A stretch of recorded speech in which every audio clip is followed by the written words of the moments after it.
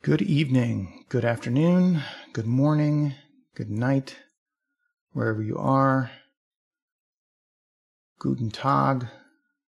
We're going to look at the update to Planetary Live Stacking in SharpCap 4.1 that just dropped today, December 4th, 2023. It's amazing. Let's take a look. If you don't have SharpCap yet, you need it. If you're at all into electronically assisted astronomy, planetary imaging, any of this stuff, if you're into anything astronomy imaging related, you need SharpCap. So you can just go use your favorite search engine and search for SharpCap, download, get the latest version, which is 4.1.11433. And first thing I'm going to do, I've shown this before, I'm still clouded out. I can't show this to you live, unfortunately, but I do have some recorded video. I'll show you that. I'm going to go to cameras, test camera 2, high speed. And the first thing you'll see is this beautiful, fully post-processed still image of Jupiter. It's probably from the Hubble Space Telescope or Damien Peach or somebody. Your image won't look like that. I'm just warning you, but it's going to look much better than it otherwise would because of this tool. So we're going to go to testing controls and browse, and we're going to go find a SIR file. And the SIR file that I'm going to use is this one. This was provided by user DMach, D-M-A-C-H, on cloudy nights in the Major and Minor Planetary Imaging Forum. And you can see immediately the quality of this video is quite high. This is probably the best planetary image SIR file that I've ever seen. It's amazing. It's just unbelievable. So we're going to jump right into the tool, go to Tools, Live Planetary Stacking and Enhancement. And the first thing you'll notice is it stops wiggling. That's because we're now stacking frames. We're building up our stack depth. And last time I used the tool, I set it to 400. I'll just leave it there. If you want to stack more frames, you click it up. If you want to stack less frames, you click it down. So as the stack length builds, I want to show you the new features. So first of all, in the sharpening, we have our old 2 weeks old wavelet sharpening levels 1, 2, 3, and 4, right? And if we click those on, we can see that we can immediately get a pretty awesome view of Jupiter, right? And I could fiddle around with these. I've fiddled around with these controls in other videos, but that's not what I want to show you.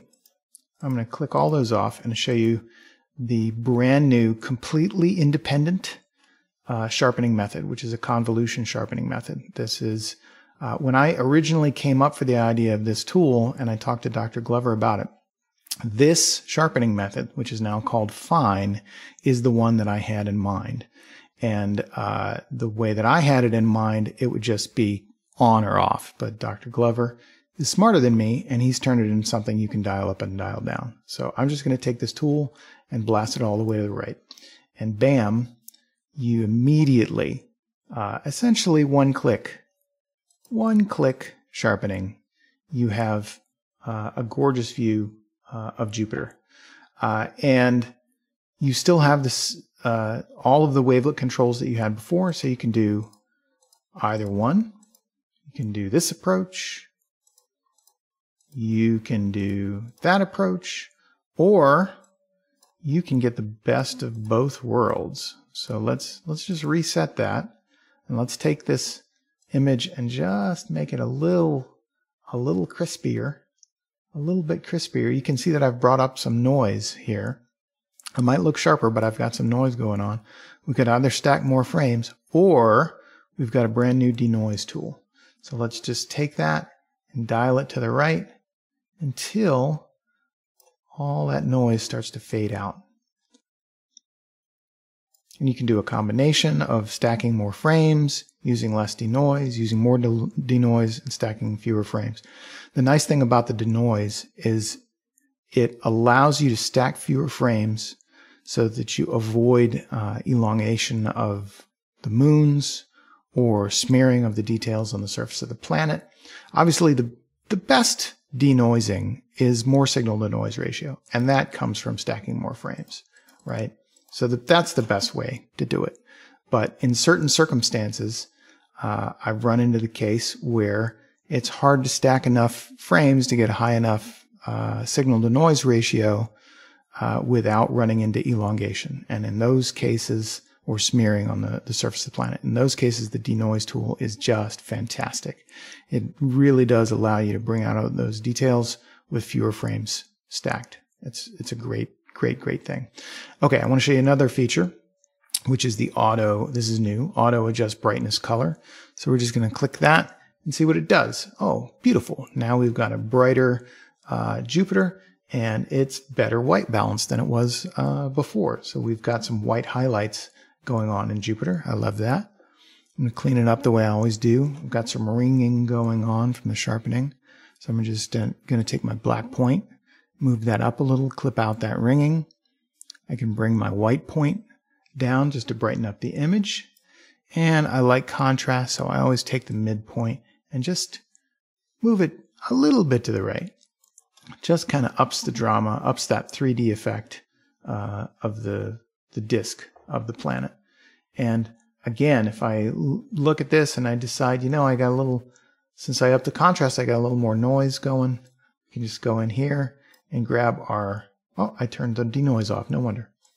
So turn my denoise back on and boom, all that noise is gone. And just beautiful. And I'm just going to jump in here and grab my saturation and turn that up to something like 2. You don't need a lot on this data set.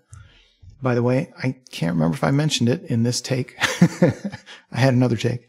But if you want this exact data set and some others that were posted by Darren, just go to the Cloudy Nights forums, find the Major and Minor Planetary Imaging forum. There's a thread by user DMach, D-M-A-C-H, called Free Data, Free to a Good Home, something like that. And he's posted this SIR file as well as others that include an off-center Jupiter and some moons. And why do I bring up an off-center Jupiter? Because I want to tell you about another feature, which is now we can stabilize the planet off-center, which is awesome if you have moons in the frame and they're not nicely placed around the planet. If they're all stacked up on one side, you can get your framing and turn on the tool with this guy checked off, and you're going to get Jupiter or Saturn or whatever it is to stick in the frame where you set it rather than being driven to the center, which is great. That's another feature that I requested. This is fantastic. This is the new frame filtering tab. So before we had the frame filtering where we can set the number of frames that we want to stack, the depth that we want to calculate our statistics over. Right now it's set to 250 frames. Seems good to me. You can up it, play around with it. But the great thing is we have a scrolling quality graph on the right. That quality is a measure of the input frame contrast. This is basically just what AutoStacker does, if you're familiar with it. So you can see how tight the quality of this SIR video is, by the way. So the average image quality is like 14.8, and the entire Gaussian goes from 14.7 to 14.9. It's just unbelievable data. In fact, I don't need to, this is so unbelievable, I don't need to throw out any frames at all. That's a waste of 10% of frames. So let's talk about some new features in time-lapse, which is now we can do TIFF images, TIFF stills, as well as PNGs. Of course, we still have SIR and AVI, but we can also now directly export WMV. That is a lossy compressed format. So it's not as high a quality as the AVI video here, which is a lossless AVI. However, you should be aware that not everybody has the codecs to be able to view a lossless AVI, and also those files can be very large. Whereas the WMV files, that's a lossy compressed format, so those files are very small and they still look really good, and everybody can play them. So so that's a great option for just directly sharing your time lapses that you make. Another great new feature is previously this display stretch, you know, over here where I've clipped out the ringing and I've brightened up the image and I've upped the contrast, that display stretch was live in SharpCap, but it was not written to the time lapse. That was another thing that I pushed for, that I really wanted. What you see is what you get, and Dr. Glover came through as always and got that done. So we can start our time lapses, and gives you new information on the screen as well about the duration of the time lapse. You can see it just got written out as a PNG file. You can pause the stacking in the time lapse, by the way, if your quality goes down, if the seeing gets poor, or if your transparency goes into the toilet, you can actually pause the stacking in the time lapse. And just to remind you, this is live. This is live stacked. That's the unprocessed frames. That's live stacked, still updating at 5 frames a second. And you can't tell the difference between 5 and 50, or 5 and 0.5. That's how stable it is. But it is live updating. It's just incredible. Okay, so I'm going to do what I like to do, which is reset everything. So I can come into everything fresh. And I'm going to switch to a different video. Let's go to here. I got a file called Good Sir Files. I'm going to go into Wide Field. I'm going to grab this guy. This is one of mine. So you can see Jupiter is smaller. It's already stable because I'm in the tool. But that's what the seeing looked like. And you'll see my seeing is variable.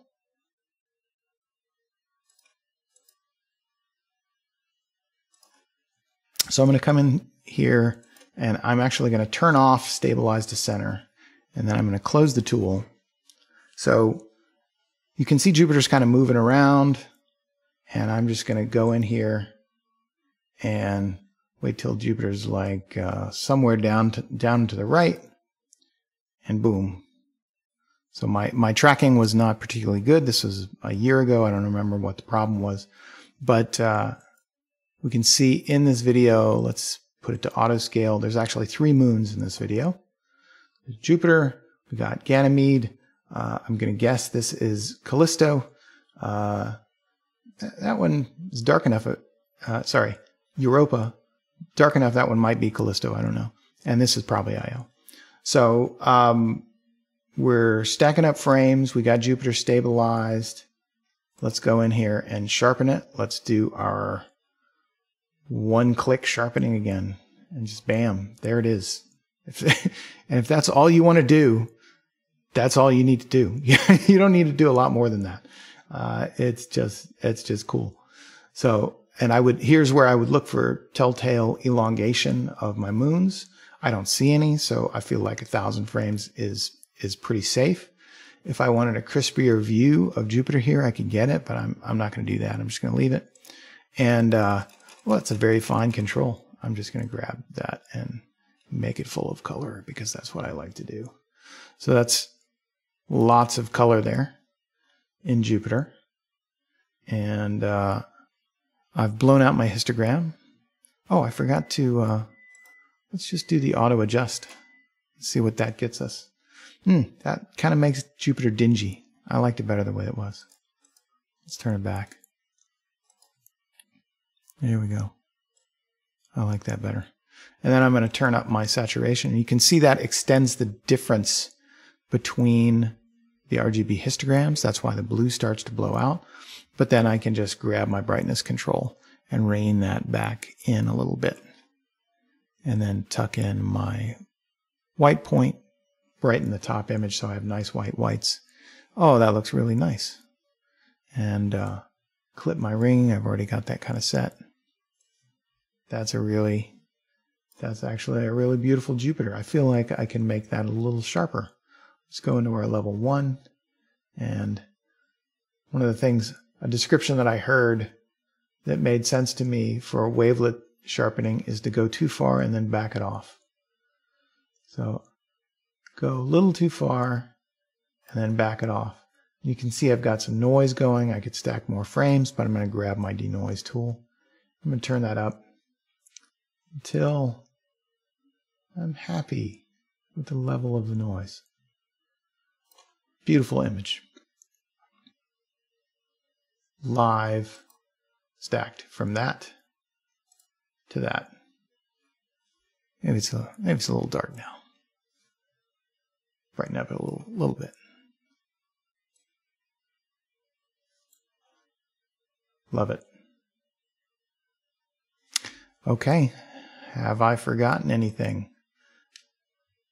Turned off stabilize to center. Oh, I should talk about, obviously we still have our realigned color channels. If you don't have an ADC, you should have an ADC. But if you don't, sorry for the bang on the microphone, but if you don't, this does a fantastic job of that. I showed it in another video. But this is a great feature, the Track Planet with Camera ROI. So what that does is if you're not using feature tracking to guide your mount to keep the planet in the center of your ROI, if you have some drift across the chip, you can still use this feature because you can have SharpCap drive the ROI across the chip to keep the planet in the center of the ROI. So that's a great feature if you're not currently able to guide on the planet. And by the way, if that is the case, if you do have drift across the chip, really take the time to get your polar alignment accurate. And to do that, you can use SharpCap because this feature right here, the polar align, that's worth the price of admission of a SharpCap Pro license all by itself. I'm going to do some other videos at some other point, talk about polar aligning and plate solving and all kinds of great stuff. But right now we're talking about live planetary stacking. And that is a beautiful Jupiter. I'm going to save that. All right. Thanks everybody for watching. Again, live planetary stacking in SharpCap 4.1.